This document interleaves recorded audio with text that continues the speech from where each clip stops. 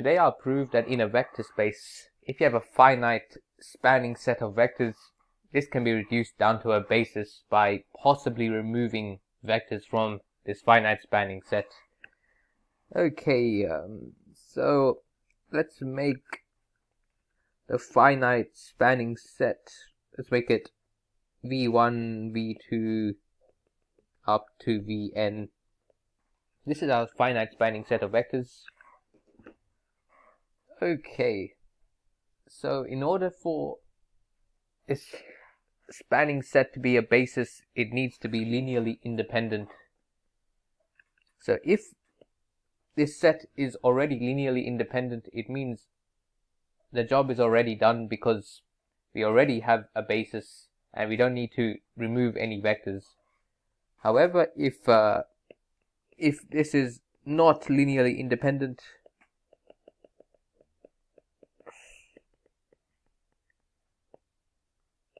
it means there exists a linear combination, so a1 v1 plus a2 v2 plus dot dot dot plus an vn equals 0 vector, where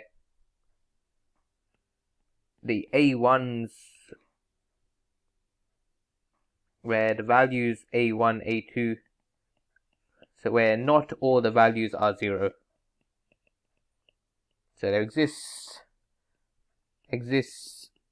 values a1, a2 up to an. So there exists all these AIs. And now let's without loss of generality, so we'll log that a1 is not equal to 0. So we know at least one of the a's is not equal to 0, so let's log that a1 is not equal to 0. This means we can rearrange the above equation as a2 v2 plus a3 v3 plus dot dot dot plus an vn. Vn is equal to negative a1 v1.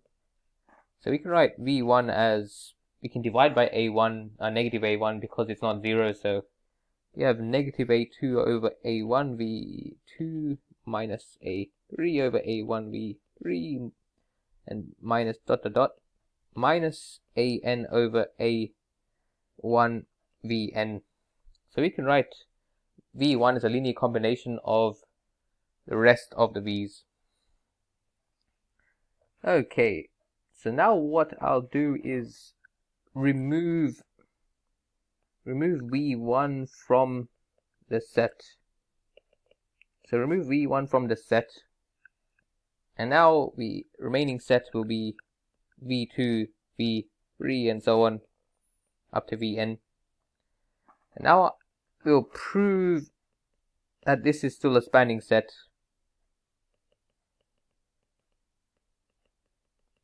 So even after removing v1, we'll prove this is still spanning.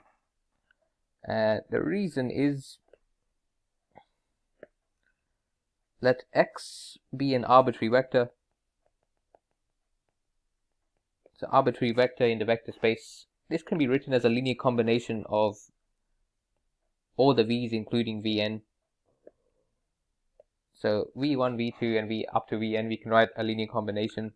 So we can write it as b1 v1 plus b2 v2 plus dot dot dot plus bn vn. Okay, but now we can replace v1 with this linear combination of everything from v2 up to vn. So we can actually write b1 times, we have negative a2 over a1 v2 minus a3 over a1 v3 dot dot dot minus an over a1 v1 vn, and then the rest is still the same. Okay, and by collecting the like terms of each of the vectors, and for example combining this term of v2 with this term over here, we can rewrite x as a linear combination of c2 v2 plus c3 v3 plus so on until cn vn. So for example, we will have c2 is equal to negative a2 b1 over a1 plus b2. That's just an example of where the C's are coming from. So it's coming from this and this. So we can write any arbitrary vector x as a linear combination of all the vectors from v2 to vn. So this successfully proves that this set is still spanning. So we've successfully proven when we remove v1 from the set, the rest of the vectors are still spanning. And now what we do is keep on removing vectors, keep on removing appropriate vectors if the current set is still not linearly independent.